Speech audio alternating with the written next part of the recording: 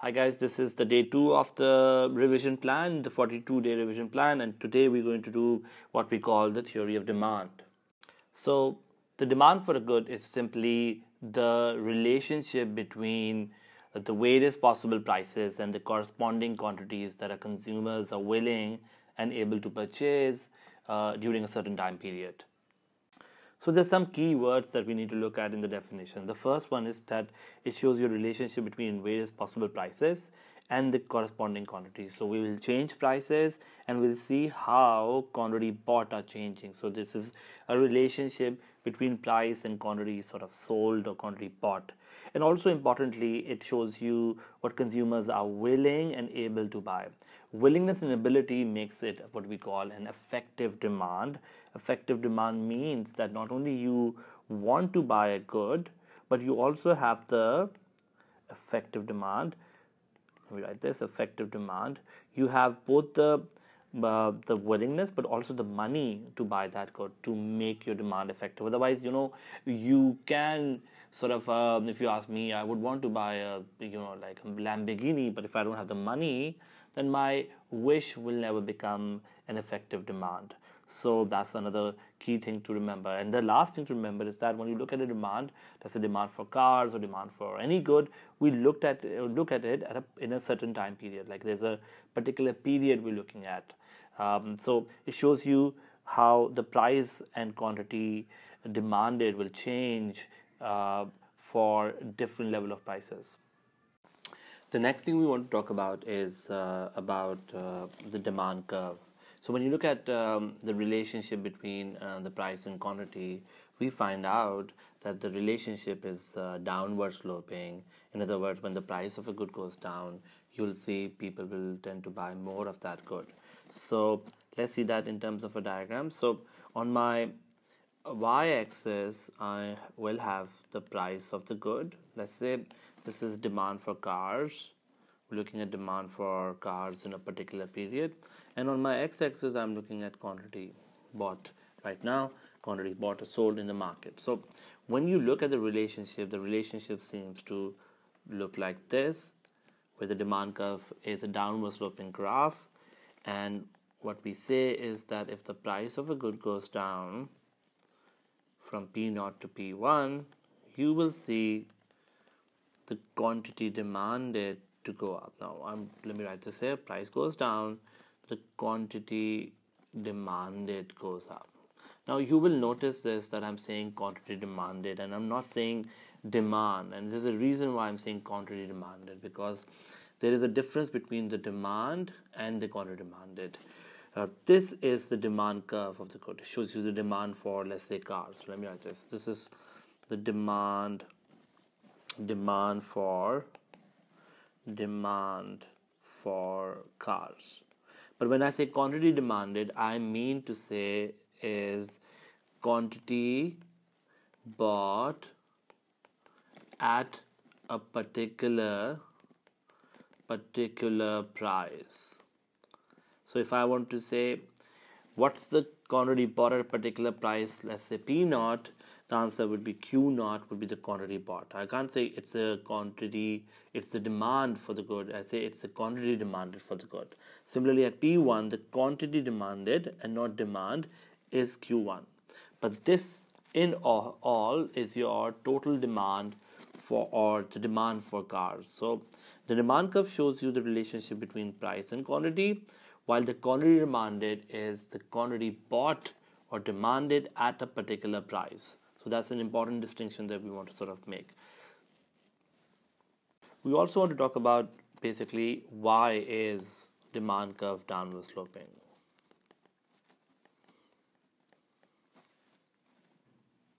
We identified two reasons why demand curve is downward sloping. The first one is what we call the income effect. The income effect simply says this, that when the price of a good goes down, our purchasing power goes up. Because our purchasing power goes up, we are able to buy more. And because we are able to buy more, we will end up buying more and you will end up seeing quantity demanded to go up. So when you go from P0 to P1, because the goods are becoming cheaper, you are able to buy more. Let's say if you have $100, right? If this is your income, and let's say right now the price of a good is like say $2. Well, this would mean the quantity would be 50, right? Because 100 divided by 2 is 50. Now, suddenly, if the price goes from $2 to $1, your same 100 would now buy you, for example, 100 divided by 1 would be 100 units. So, which means that your same amount of money can buy you more goods, your purchasing power goes up.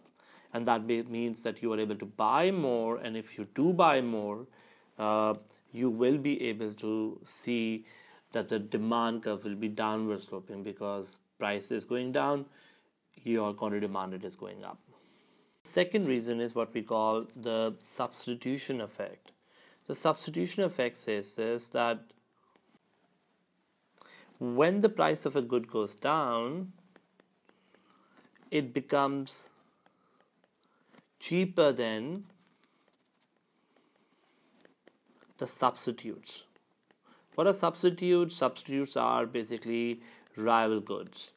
Let's say the goods that you can also consume but may not consume. For example, Coke and Pepsi are substitutes to each other. So when the price of, let's say, Coke goes down, Coke becomes relatively cheaper than its substitute, which is Pepsi. And as a result of that, people may want to buy more of Coke and less of Pepsi. So this substitution effect simply is that the good is now becoming cheaper than its substitute. So price goes down, you buy more of that good because it's now cheaper than its substitutes, making quantity demanded to go up. So two reasons why our demand curve is downward sloping: the income and the substitution effect. The next discussion we want to have is basically about the movement versus shift of the demand curve. Okay, so what happens or what results in a movement along the demand curve versus what results in a shift of the demand curve? We say this, that if there's a change in price, triangle is a symbol for change in price, we'll see this, that there is a change in your quantity demanded, right?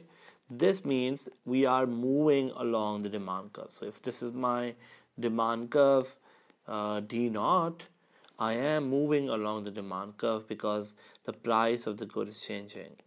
So we say this, that anytime there is a movement along the demand curve, it has to be because the price of the good is changing.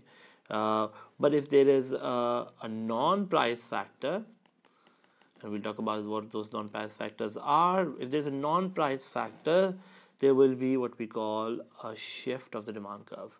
What do you mean by shift of the demand curve? So look at this. We label it properly: quantity and price. Quantity and price. This is price is quantity. So let's say if this is your demand curve right now, right? And let's say the price right now is, let's say, $10. And right now you are demanding, let's say, 20 units. And what if I tell you that, like suddenly for the same price of $10, the consumer wants to buy more of the good, right? So let's say he wants to buy, let's say, 30 of the goods.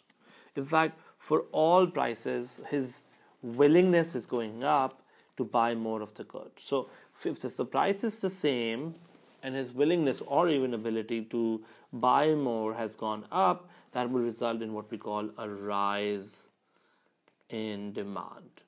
And a rise in demand would mean your demand curve goes up, which means it shifts to the right. But what if demand is going down? How do I show that? The demand going down would mean, let's say, we go from D naught to, let's say, D2. For the same price, if you want to buy less, for example, if you want to buy only 10, this means, let me zoom it, this means your demand is falling. So a fall in demand basically means your demand is falling, means demand curve is shifts to the left. Why does it happen? We'll talk about it in 1 minute. So whenever demand curve shifted to the right, this means that for all level of prices, the consumer wants to buy more. And whenever demand curve shifted to the left, this means for all level of prices, the consumer is buying less of the good. So what are the factors that result in a change in demand or a shift of the demand curve? So let's call them the non-price factors. The first non-price factor we want to talk about is income. Income is an important factor. We know this. When the income to go up, we will buy more of some goods that we like and we are unable to afford previously. We would want to buy more of them. And similarly, income goes down. We may decide to not buy those goods because we can't afford them. We no longer can sort of buy them, or maybe we move to the cheaper substitute. So when your income, and the symbol we use for income is Y, when your income go up and the demand rises, we call those goods as normal goods. And these are the goods that you'll see has what we call a direct relationship, therefore, direct relationship with income. Relationship with income.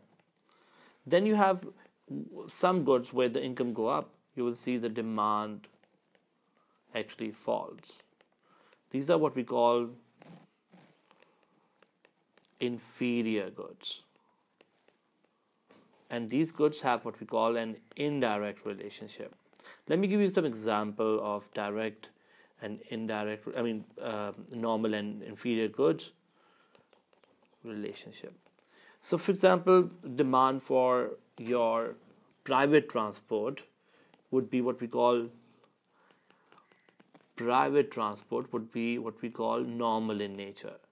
Why will it be normal in nature? Well, because like if your income go up, you may decide to drive your car, but if your income go down, you may decide to not drive your car, but decide to probably go by bus or even do carpooling. So when your income go up and your demand is for some goods are falling, we call it inferior. So here the good example would be public transport. Public transports may see a fall in demand when incomes are rising, but public transports definitely will see a rise in demand when incomes are falling. So here in this case, for normal goods, when your income go up, you'll see the demand curve will be shifting to the right,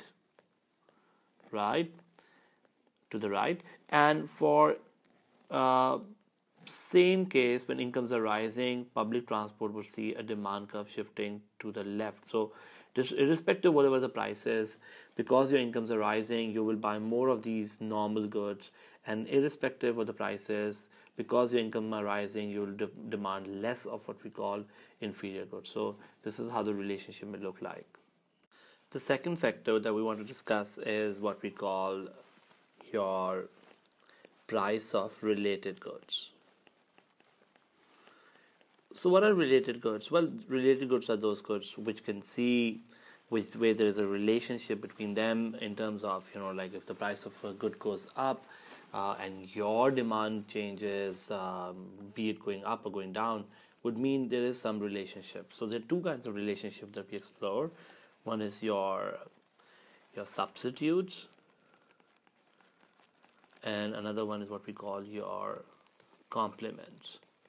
What are substitutes? Well, substitutes are simply goods which are in rival demand, which means consumption of one good will automatically mean less consumption of another good. So, for example, people deciding to buy more of Coke would mean they are definitely deciding to buy less of Pepsi because they are in rival demand to each other. So here what we say is that, for example, if the price of C for Coke goes up, you would see your your consumers to buy less of Coke, so quantity of Coke demanded will fall, but at the same time why would people buy less of sort of Coke? Is because they will find Pepsi to be cheaper, so the demand for Pepsi will go up. And that would mean for Coke, if I want to sort of make a graph for Coke, the demand curve may stay the same, but there will be what we call a rise in price. So there's a movement along the curve, right? So you go from Q0 to Q1. Why? Because the good is becoming expensive. So there's a fall in quantity demanded for Coke. If this is the market for Coke, let me label this. This is, let's say, Coke.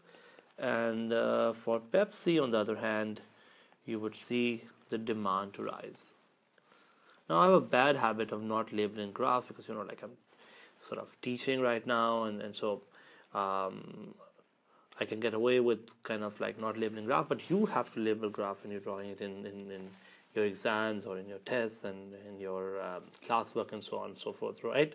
So here what we see is that when the price of a substitute, price of a good goes up, you buy less of that good because you're buying more of the rival good. So the demand for your rival goods will go up. So there is what we call a rise in the price of a good would result in a rise in demand for the substitute. Make sense? So let's talk about now the complements. What are complements? Complements are what we call jointly demanded. Let me write this. Jointly demanded. Let's zoom on complements. So complements are jointly demanded, which means that you're like they consume together. A good example would be, for example, for me, milk and tea are kind of like complements. I like my tea to have milk, and that means that whenever, for example, price of tea goes up, right, I may decide to buy less of tea. So quantity demanded for tea goes up, for tea goes down. So Q goes down for tea, right? But at the same time, because I am buying less of tea, the demand for milk for me will fall. Why? Because I'm not going to buy milk now because I'm drinking less tea. Why am I drinking less tea? Because tea is becoming expensive. So for the market for tea, if the price is going up, so price goes up, you will buy less of tea. And because you are buying less of tea, you do not want to buy the good that is jointly consumed for you, which is milk. So this is my tea market. You can see there's a movement along the demand curve happening here. So price is going up, I'm buying less of the good.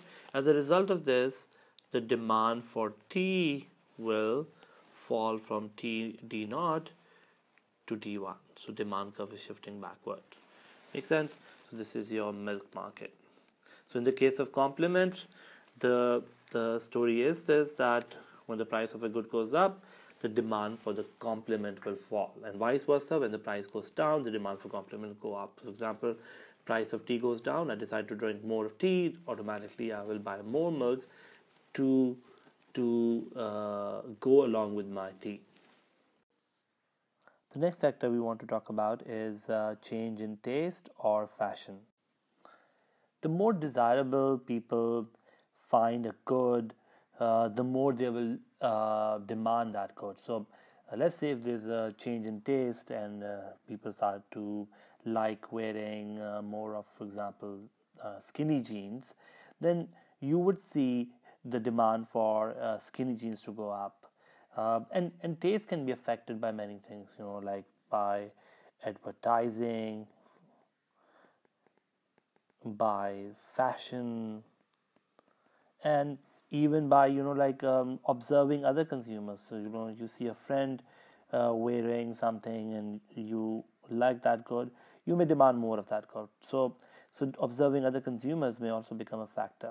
And a lot of companies spend a lot of money in marketing primarily because they want to build brand loyalty, which can make the demand for the good to go up, and you have long-lasting consumers as a result of that. The next factor we want to talk about is rise in population. So if there's a rise in population, we know this demand for some goods will go up. For example, If there is a rise in young population, we'll see demand for goods which are desired to be consumed by young people will go up. Similarly, if there's a rise in aging population, more old people in the economy, you will see demand for some goods which is consumed by old people will go up. So a rise in population could be one factor that can result in demand to change. Another one could be, weather.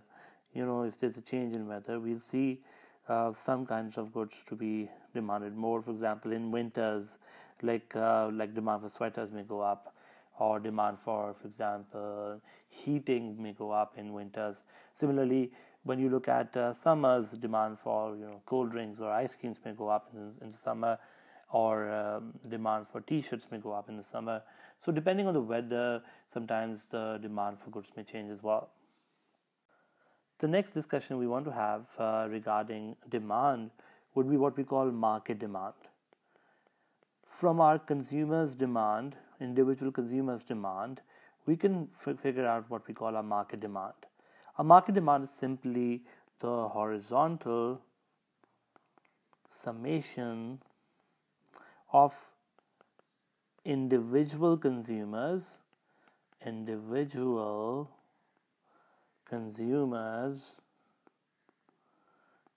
demand curve. So when you look at individual consumers' demand curve and I add this up horizontally, I can get my market demand curve. So let me give you an example. Let's say we have a very simple market, and in that market there are only two consumers, consumer A and consumer B. Okay, so let's make the demand diagram. So let's say this is consumer A,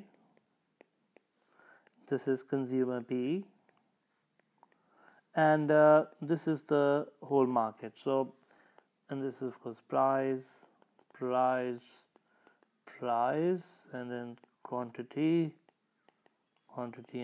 So let's say consumer A has a demand curve like this one. Let's call it DA. Consumer B has a demand curve like this one.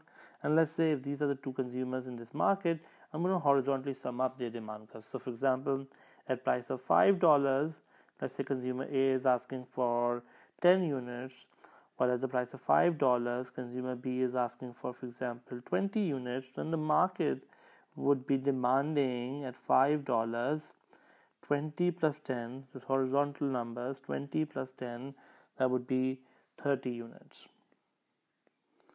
Similarly, at the price of $4, if consumer A is asking for, let's say, 20 units, and at 4, consumer B is asking for example, 50 units, then the market at 4 would be asking for 50 plus 20, which is 70. Now, we can do this exercise for all the prices and then sum it up horizontally, and we can find what we call our market demand, which is just a horizontal summation of all the individual consumers' demand curve.